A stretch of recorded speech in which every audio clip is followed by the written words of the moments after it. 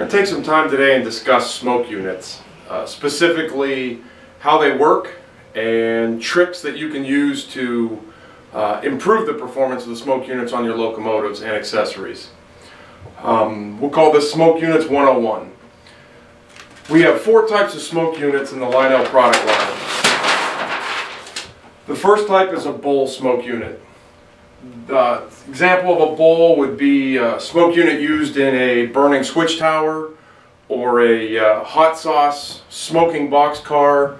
Can even have bowl smoke units in burning hobo hotels, etc. Basically, what a bowl smoke unit is you've got a bowl with batting in it, and the batting is what actually holds the smoke fluid so it's not puddling in the bottom of the reservoir.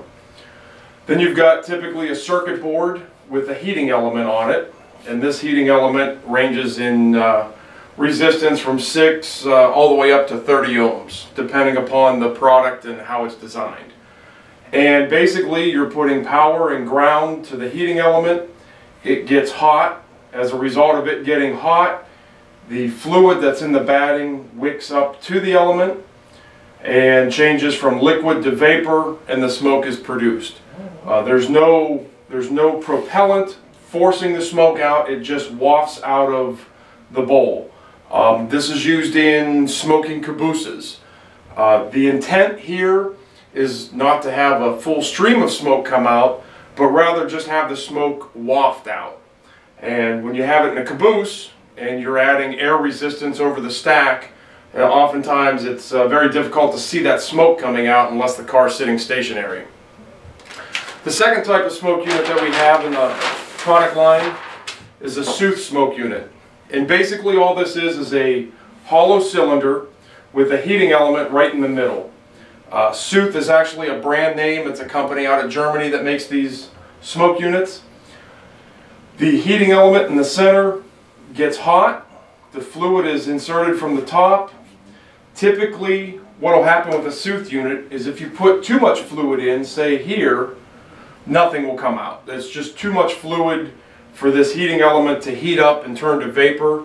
So typically what you want to do is just put a small, maybe 2 or 3, maybe 4 drops of fluid into a Suth unit to get it to produce smoke. Same concept as the bowl. It's just designed to waft out of there. The vapors will actually follow the heating element up, and typically with a Suth unit you'll get a stream of smoke that comes out because it follows this heating element right up the tube and out.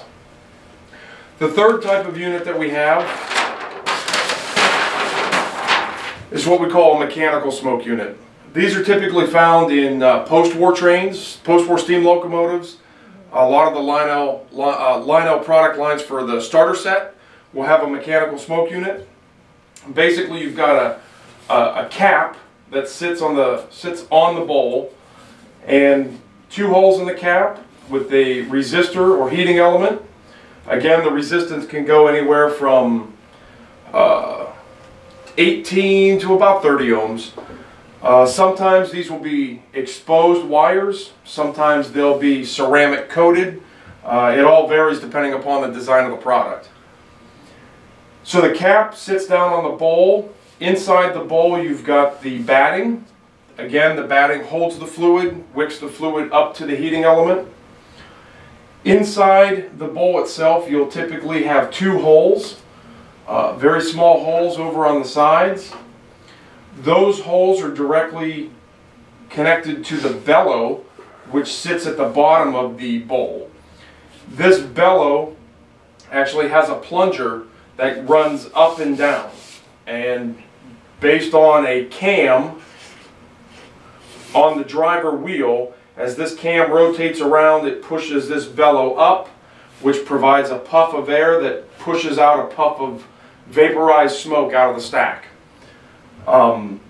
Really very simple mechanics here. Typically these holes will be directly underneath the stack, so when you put fluid in, it goes right into the batting or drops right on top of the element, which is typically a bad thing, which we'll explain later.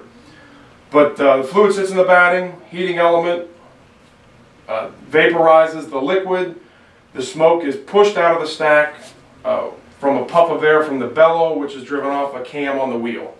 Pretty basic. And finally, the fourth type of smoke unit we have in our lineup is a fan-driven smoke unit. These are typically found in most all of our hobby line products. A fan-driven smoke unit is pretty simple in concept. You've got a die-cast reservoir that has a small fan motor mounted to it. On the shaft of the motor is an impeller. That impeller spins, which it sucks air in through the top hole and pushes it through the heating chamber and pushes the smoke out of the stack. This on diesels will typically run all the time.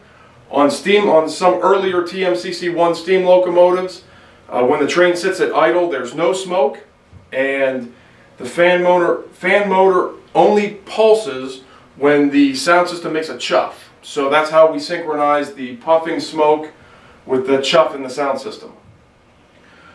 All of your fan-driven smoke units have a circuit board on the top. You've got an outlet hole and an air inlet hole, and the resistor is either mounted to the board by soldering it or two small screws, washers and nuts that'll hold it on there. Same basic concept. Fluid resides in the batting inside the heating chamber so that it's not pooling. The fluid is wicked up to the heating element through capillary action. You've got a heat source, the fluid wicks up to it. It goes from a liquid to a vapor, and the airflow generated by this impeller forces the air out of the stack. We're going to take some time today and talk about how to improve the performance specifically on fan-driven units, but the concept also applies to all the other smoke units as well. So to recap, we have four basic smoke units in our product line. We have the bowl, the Sooth unit, a mechanical unit, and a fan-driven unit.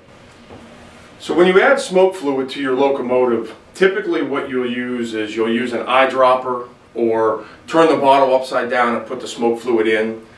We, in customer service, we don't do that. We actually use a needle applicator on a large bottle. We get these from a company online, and what this allows us to do is this needle allows us to actually put the smoke fluid in the physical batting of the smoke unit. So to give you an example, we've got a circuit board here on, say, let's just say a fan-driven smoke unit. So we've got our heating chamber that has our batting in it, and by taking that needle applicator, we're able to put that needle all the way down whatever the flue is, or the funnel, all the way past the heating element, and put the fluid right into the batting. This does a couple things for us. Number one, it prevents us from putting smoke fluid all over the top of your locomotive and then having to wipe it off and then send it back to you and try and play it off like we didn't do it, but we don't do that. What we do is we use this needle applicator. It gets the fluid through the shell, the outlet hole of the smoke unit, through the funnel, down into the smoke unit, and into the batting itself. Where the problem comes in is when you add smoke fluid to your smoke unit, what you're doing is you put the fluid drops in, they run down whatever your funnel is, and then some of it drops down into the batting, but a good majority of it sticks to the side of the funnel and lays on the underside of the PCB. What this does for you is when you start running the locomotive, it builds a meniscus or a film over top of the outlet hole, right here. All of a sudden, the vapors that are being generated inside this smoke unit and being forced out by the airflow ceases to exit the locomotive. So the engine's running along, it's smoking great, and all of a sudden it just stops. It stops because this fluid that collects on the underside of the PCB with that airflow has come across and has created a film over the exit hole of the smoke unit. We call that a meniscus. That meniscus blocks that smoke fluid or that smoke vapor from coming out. So to correct it, we ask you to blow down the stack. You put a big puff of air down the stack, it breaks that film, all of a sudden the smoke comes out. Again, we use those needle applicators so that this doesn't occur to us here in service. We put the smoke fluid in with the needle, get all the way down into the batting, add the fluid down here at the bottom of the heating chamber so that it's absorbed in the batting and brought up to the element, and your smoke ejects without any film or meniscus filming under your, or forming underneath your stack. It's also important to note that anytime that you get smoke fluid that lays around the stack or the funnel itself, the smoke fluid will actually cling to that fluid that lays in that flue or that funnel. So certain diesel applications will have a funnel that looks something like this, where the outlet hole for the smoke unit is here. The outlet hole for the smoke unit is here, and the outlet hole on the top of the shell is over here on either side of the funnel. So when you put your fluid in, your fluid drops come in, they lay all down here on the bottom of the funnel. They lay here on the inside of the brass fitting on the top of the smoke unit, and then it lays under here underneath your circuit board. So it's really a catch-22 when you add smoke fluid to a diesel with a funnel like this. This would be like an F3, F7, even the larger E units like the E7, E6s, where they've got a funnel that has 4 or 6 exit holes on it. It's all being driven off of one smoke unit. So as this funnel grows, you're just putting more fluid inside that funnel for that smoke vapor to collect to, which ultimately leads to, at the exit port, you've got less smoke. Which would make you think right off the bat, oh, well, my smoke unit's bad. No, smoke unit is either going to work or it's not going to work. So when the smoke output is weak, you either have a meniscus starting to form or you've got smoke fluid laying inside the funnel. So how do you correct it? The easiest way to correct a scenario like this is with a pipe cleaner. Just take a fluffy pipe cleaner, go down the stack, and try to absorb as much of this fluid laying inside the funnel and on the top of the circuit board as possible. Sometimes it'll require you to disassemble the locomotive and then hit these accessories with canned air. Real simple way to blow those out. We actually encourage you not to hit these with canned air when they're assembled, because what will end up happening is you end up spraying smoke fluid all around the interior of your locomotive. You get those on the electronics and typically bad things happen, and you're calling us to get an RA.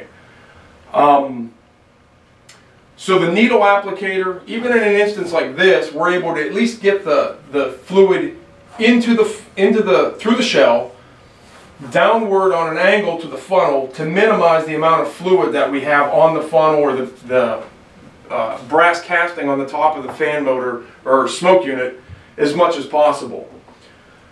The other thing that's important to note is that, again, the fluid needs to be in the batting, not on the element. I'm going to show you a little experiment here in a minute why that's a bad thing. In some of the newer Vision Line locomotives and some of the other locomotives that have Vision Line features, where you've got smoking whistles, steam cylinder blowdown effects, I'm sure there's something else I'm forgetting, but nevertheless, oftentimes what you'll have inside the locomotives, you'll have as many as 3 individual smoke units, such as the Vision Line Challenger.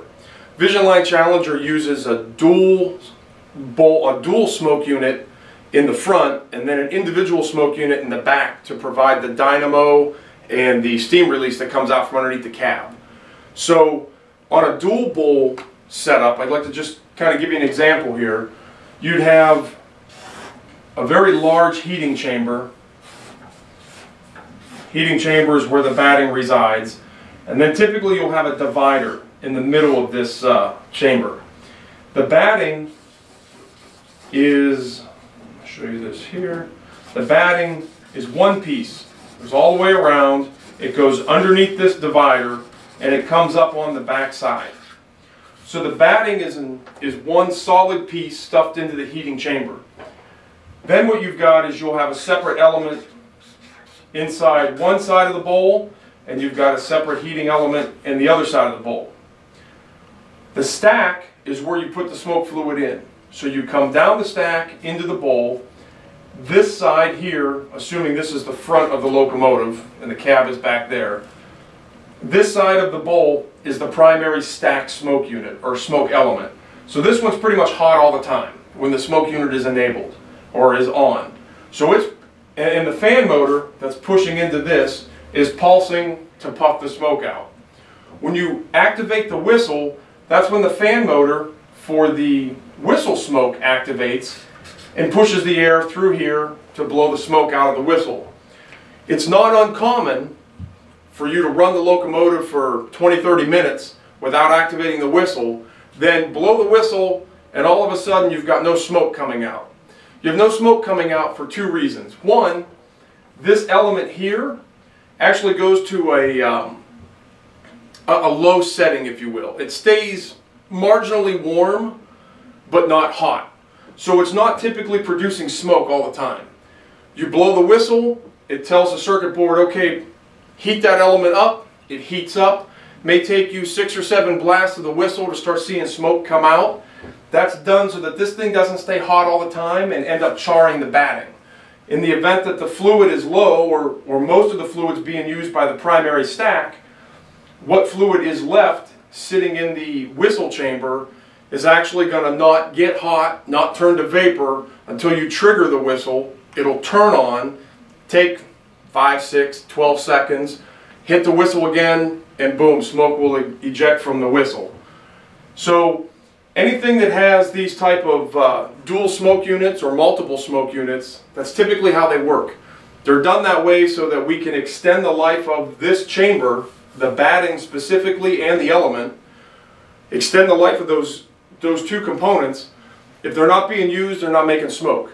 They're warm, they're not cold, but they're also not hot, so therefore it's not vaporizing the liquid. With TMCC1 locomotives, the receiver itself can be programmed several different ways, and we've covered that in the programming video that we did earlier. Basically, the TMCC1 receiver can change its outputs on the smoke unit several different ways. Typically on a diesel, what you've got is, if you press aux1 9 and you hold 9 down, the voltage to the smoke unit will be 14 volts as long as you hold 9 down. When you let off 9, the voltage drops to about 12 volts, and it'll stay constant at 12 volts, at which point the smoke unit will run fine. The reason it goes to 14 volts when you hold 9 down is actually called smoke boost. We're just putting a little more voltage to the smoke unit to heat that element up faster. Once it reaches temperature, you let off at 12 volts, it runs great. Legacy locomotives that have 3 levels of smoke work quite differently. I'd like to take just a few minutes and explain to you how this works. Number 1, you actually have 6 levels of smoke on a legacy locomotive. We have what we'll call off. Smoke unit is off. Then we've got smoke low. We've got smoke low stationary, and we have smoke low moving. There's a difference. If the locomotive is sitting still and the smoke unit is off and you press aux1 9 or smoke on, what actually happens to the voltage is the voltage goes from off all the way up here for a short period of time and drops down to smoke low. It does the boost for you. And it actually takes the voltage to the element higher than high moving. Get to that in a second. So that's smoke, that's low smoke, and that's low stationary and low moving. The next level we have is medium smoke stationary and medium smoke moving. When we go from, let's just work on stationary for now. Now we've got the engine sitting still, we press aux1 9 or smoke on again. The voltage has gone from low stationary to medium stationary. It boosts the smoke again. And when I say it boosts the smoke, it puts extra voltage to the element to get it hotter faster. Then finally we've got high stationary and high moving. You'll notice that these smoke boosts are higher in voltage, more voltage, than what we have at high stationary or high moving. We're here at medium smoke and we're sitting still. We hit aux-1-9 or smoke on again to go to smoke high. It comes up and goes back to high stationary. Now, low, stationary, and medium, stationary, medium, stationary, medium. What that means is when the locomotive's sitting still, it's stationary. When you turn the throttle, if we turn the smoke on to low and the locomotive is sitting still, then we crack the throttle and get the engine running. The smoke unit will actually, the regulator that powers the smoke unit will actually bump the voltage up on the low setting. You can try this with your locomotive at home. Put it on the track, turn the smoke unit off, turn the smoke unit on to low. Watch the smoke as it comes out. It'll just start to peter out of the locomotive. It'll be really light. Then crack the throttle and watch how much more smoke volume comes out of the stack. Same thing applies for medium and high. This is just how we've designed the legacy locomotives with the smoke units. It's designed to improve the performance. You don't have to lay on the 9 button anymore like you did with TMCC1 locomotives. And again, there's 7 levels. You've got off, low, not moving, low moving, medium, not moving, medium moving, and high, not moving, and high moving. When the smoke is on high and the locomotive is actually moving down the track under its own power, that's when the voltage to the smoke unit is the most for the longest. Again, when you go between off, low, medium, and high, it does spike the voltage for a very short period of time, just a couple of seconds, to superheat that element to get you up to temperature so that you can take that liquid and turn it into a vapor. Something that's real important to note about adding smoke fluid to a locomotive. You want to make sure that the smoke unit has been off for about 2 to 3 minutes before you add fluid to it. That sounds strange, but in just a little bit we're going to perform an experiment that's going to show you why that's important. What happens is when you put smoke fluid into your locomotive, and that smoke fluid is at an ambient room temperature. Then you look at the element, and the element itself is hot. It's somewhere around 190, 220 degrees Fahrenheit inside that batting. What happens is you take that fluid that's room temperature and drop it right onto that element itself. That fluid will actually crystallize. And by crystallizing, it will not change from liquid to vapor. Whereas if the fluid goes into the smoke unit all the way down to the bottom, it's put into the batting, and then through capillary action pulls up through the batting to the heating element. During its time at the bottom of the unit to the element itself, it's got enough time to heat up. It goes from ambient room temperature up to whatever the temperature of the heating element is inside that chamber over a period of time. So that ambient room temperature smoke fluid dropped right onto a hot element, like I said, actually crystallizes on the element. What happens then? No smoke. Doesn't matter if you turn it off and turn it right back on, it still won't smoke. What you need to do, if that happens to you, is shut the smoke unit off and leave it off. 4, 5, 6 hours, overnight, couple days, whatever it takes. What needs to happen is that heating element needs to get down to room temperature.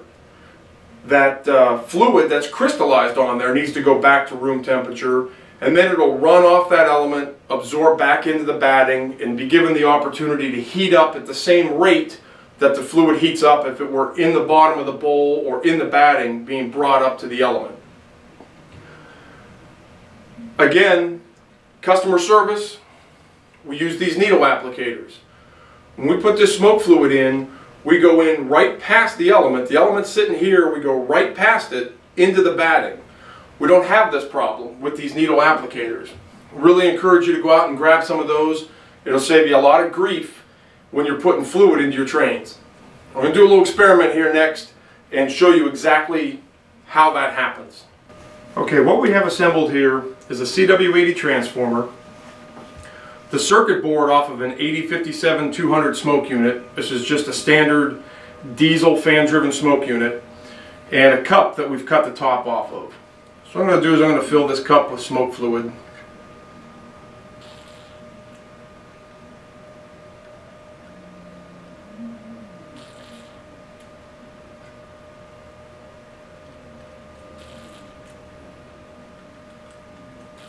Okay. Connect the leads to my smoke unit.